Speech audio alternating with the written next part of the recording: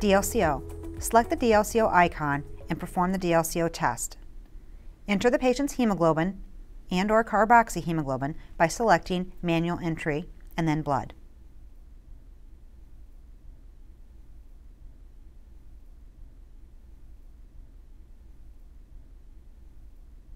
Insert the umbilical into the calibration port. Select Gas Calibration at the top left of the screen. When the calibration is complete, attach the umbilical clip to the flow sensor. Attach the flow sensor to the patient's circuit. Select Start. Have the patient put the mouthpiece in his mouth with lips tight and breathe normally for 4 breaths. At the end of the 4th breath, have the patient inhale slightly, then have the patient exhale totally and completely to residual volume.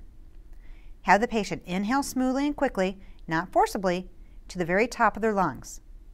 Have the patient hold their breath for 10 seconds.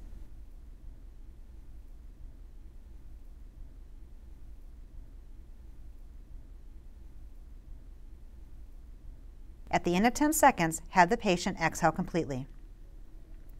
The top of the gauge will turn green when the patient inhales 90% of their vital capacity.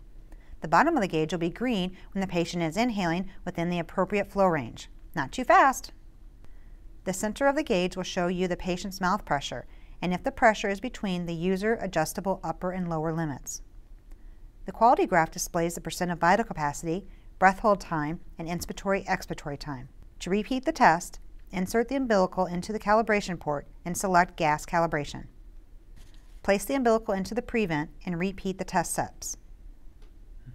At the end of the second test, if repeatability criteria has been met, you will see the repeatability dialog box.